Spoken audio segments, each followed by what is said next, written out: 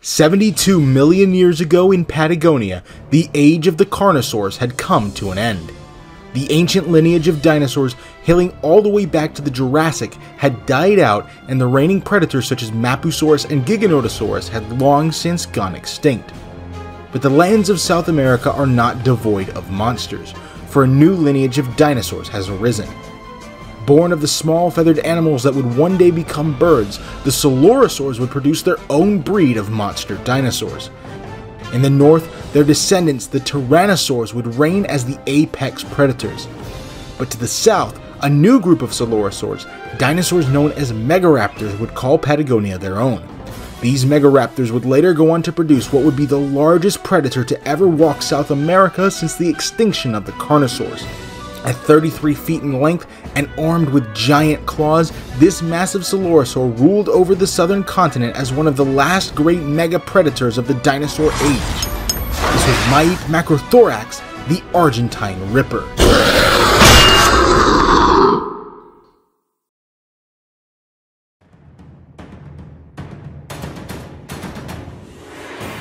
Following the extinction of the Carnosaurs such as Giganotosaurus and Mapusaurus, large apex predators from South America were almost exclusively from a class of dinosaurs known as Abelisaurids.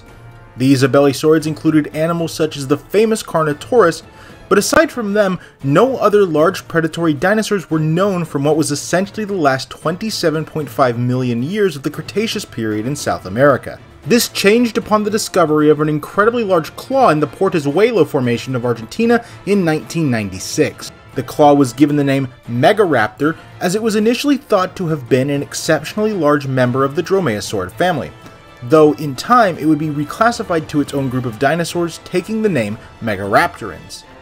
Since the discovery of Megaraptor, additional fossils of this new class of animals have been recovered all around the world, many of all different shapes and sizes. However, none were larger than Megaraptor itself.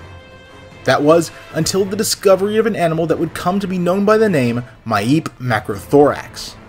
The first holotype for Maip, which consisted of an axis, dorsal, and caudal vertebrae, cervical and dorsal ribs, some gastralia, a left coracoid, fragmentary scapula, a partial right humerus, and a partial metatarsal, were discovered disarticulated in 2019 at the La Anita farm by Alexis Rolando in the Santa Cruz province of Argentina. In 2021, this new animal was officially announced in a Research Square reprint, but at the time the paper did not meet the necessary requirements of the International Code of Zoological Nomenclature and was therefore only described as an informally named taxon.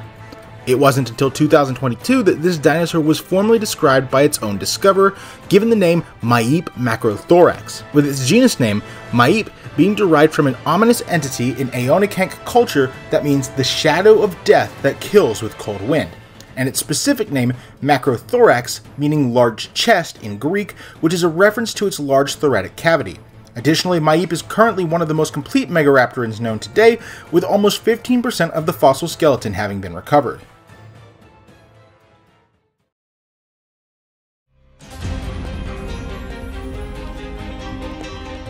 Maip was an incredibly large theropod dinosaur, not only being the largest Megaraptoran ever discovered, but coming close in size to other massive dinosaurs. Maip has been estimated to have reached a length of around 9 to 10 meters, or 30 to 33 feet, making it the largest predatory dinosaur to have been recovered from South America during its time. The dinosaur would have also stood at a little over 2.7 meters in height, or roughly 9 feet. And has been estimated to have weighed around 5 tons. It's possible that Maip was able to achieve such a massive size due to its relatives slowly growing in size and taking the ecological niches that the Carnosaurs once had. And due to this, it was able to achieve a size comparable to dinosaurs like Allosaurus, which would have shared an extremely similar niche. For most of its relatives, these niches were never open, and other Megaraptorans were merely medium-sized animals, with Maip being the first Megaraptor to achieve truly gigantic sizes, though its close relatives Trataenia and Erostion, as well as Megaraptor itself, did reach fairly large sizes, coming in at around 8 meters in length, but were still much smaller than Maip.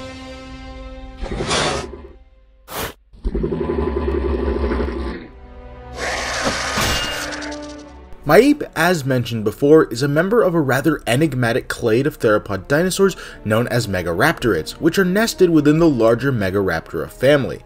Megaraptora is a large group of predatory dinosaurs that first appeared 130 million years ago in the Hauterivian stage of the early Cretaceous period and thrived across Gondwana, especially South America, all the way up until the KPG mass extinction event during the Maastrichtian stage 66 million years ago, with Maip itself being one of the youngest members of this family. Based on a recent abstract, it's believed that Megaraptora likely had a Eurasian origin, this being based on a brain case found in the Wessex Formation of England and the presence of taxa such as Fukuiraptor and Fuyangvenator being found as far east as Thailand and Japan.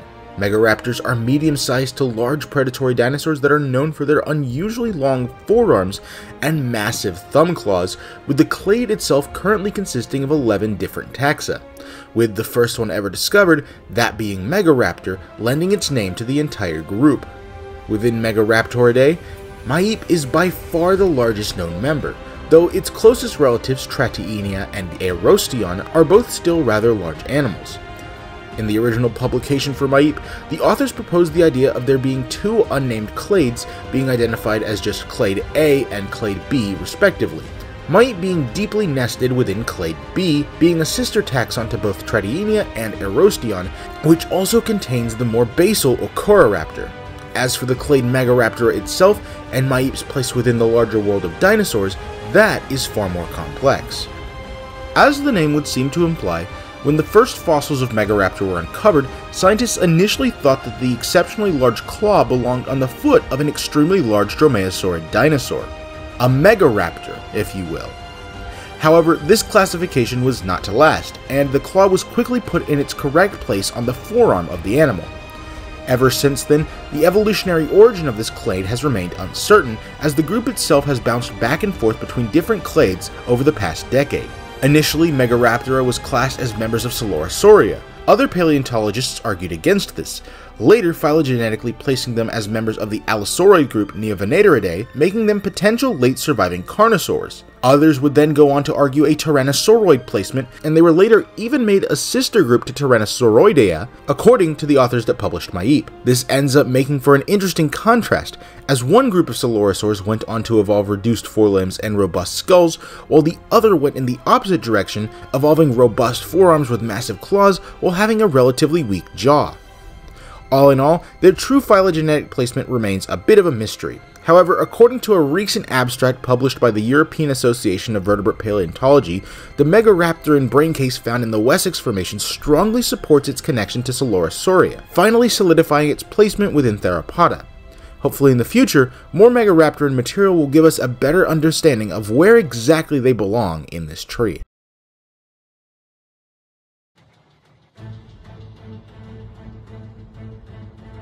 Maip Macrothorax is believed to have been the apex predator of what is now the Corio Formation. First defined in 1984, the Corio Formation has a rich fossil record dating through the Maastrichtian stage between 72.1 and 66 million years ago. Despite being defined 40 years ago, paleontologists are only now getting a better understanding of the climate and environment during this time. The climate of the Corio is known thanks to paleosols, or buried soil preserved from that time, showing paleontologists that the climate during this period was rather temperate and warm for mid-high South Paleo latitudes, making it seasonally humid. As for the environment, not a lot of data is currently accessible, but a 2022 publication described that the environment itself is similar to what's seen in modern-day northern and central Patagonia, that being a fluvial floodplain close to the small ancient seaways that existed in southern Argentina at the time. The presence of an ocean is known thanks to the presence of mosasaur and lamniform remains, and the presence of a freshwater plant community supports the existence of a floodplain. On the topic of flora, the Corio Formation preserves a plethora of plant life, especially a variety of pollen. The presence of pollen preserved confirms the presence of many different kinds of plants, such as ferns, ginkgos, cycads, pines, lycopods, gunneras, magnolia, and many other different kinds of angiosperms. The only other kind of plant that isn't known from just pollen is the extinct pine Podocarpoxylon. As for fauna, Maip coexisted with and preyed upon many animals of all different shapes and sizes. According to a 2023 publication that reconstructed the musculature of Megaraptoran forearms, it's believed that the group itself, including Maip, evolved forearms designed to grasp their prey, allowing for the predator to get a firm grip thanks to its massive claws. However, newborn hatchlings had to worry about a great deal of smaller predators, such as snakes, frogs, the newly named Rhynchocephalian Notosphenos, and the giant and newly named therian mammal Patagomaya.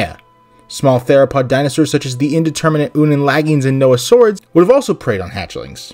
As individuals grew larger, however, these smaller predators would have become prey, including the ancient birds Kukne and Yatnavis, along with two other mammals like the Gondwanathere Megalonodon and potentially Patagorhynchus, an ancient relative of the platypus.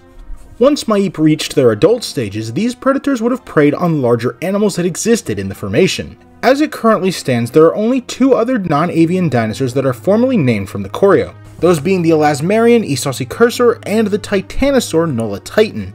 Just like the Carnosaurs before them, Megaraptors also lived during the same time and place as other sauropods big and small, evolving larger to take down the young, sick, elderly, and injured. Maip also likely preyed on the Hadrosaurs, Ankylosaurs, and the other ornithischians that are known from the formation but are currently of an indeterminate nature. While Maip may have been the apex predator of its environment, they were not entirely without potential competitors. Across choreo, remains from indeterminate Megaraptorids have been found. However, because the material isn't diagnostic enough, it is uncertain if the remains belong to either Maip or a different Megaraptorid. There's also a chance that Maip was a territorial predator, but since there's not enough specimens to prove this, there's also the chance that Megaraptorids were rather social, hunting in packs or family units. Hopefully more specimens will give us a better understanding of the social behavior of these animals as time goes on. In conclusion, Maip was rather important to its environment. As it stands now, it's currently the only large predator to ever formally be described from this formation, and no other large predators have challenged Maip's rule as the apex predator.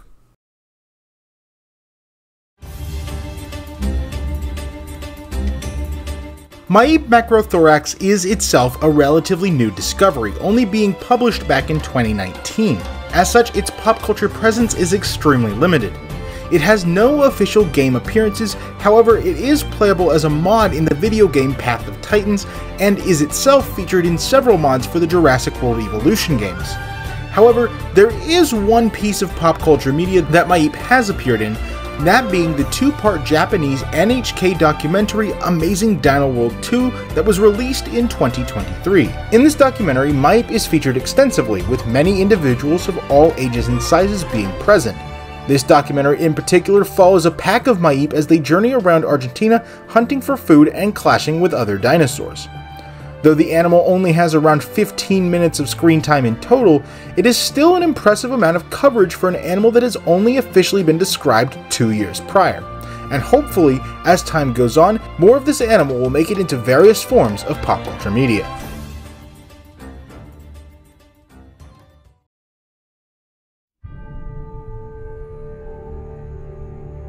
Maip Macrothorax was among the last of the dinosaurs. Living in the Maastrichtian period of the late Cretaceous, it, as with most all other dinosaurs that lived during this time, would go extinct 66 million years ago in one of the most dramatic extinction events of all time. Though the dinosaurs had been masters of the Earth for nearly 164 million years, their reign would come to a spectacular end when a massive 10-kilometer wide asteroid would fatefully strike the Yucatan Peninsula, ripping out a massive chunk of the planet and sending shockwaves across the entire world. This extinction event, known as the KPG mass extinction, was the second worst extinction event in the history of life on Earth, only outdone by the Great Dying that ended the Paleozoic era. The resulting ecological disasters from this impact would spell doom for most dinosaurs, and indeed 75% of all life on Earth. And Maip Macrothorax was among the many who would go extinct, lost to the sands of time forever. However, the legacy of Maip did not die with it, for its lineage of Coelurosaurian dinosaurs would end up surviving the mass extinction that killed so many others. Coming from the same group of dinosaurs as Maip, birds would make it out of the KPG extinction event alive, and come out as one of the most successful groups of animals to ever live during the Cenozoic era. And just 40 million years after the extinction of Maip, massive dinosaur apex predators would once again stalk the lands of Argentina as their ancient ancestors once did. So even though the massive dinosaurs of old may be gone, they will certainly never be forgotten, especially not near legendary animals like Maip Macrothorax, the Argentine Ripper.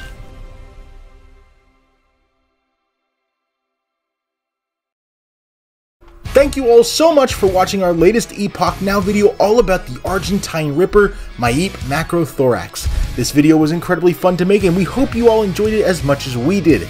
This video was directed and narrated by myself, the Primal Earth, scripted by SpinoDragon145, the CrimsonAcro, and myself, edited by SpinoDragon145 and myself, and the graphic designers for this video were Straight Up Murph, who did the creature design, and TheDinosaurHunter, who made the thumbnail and animation.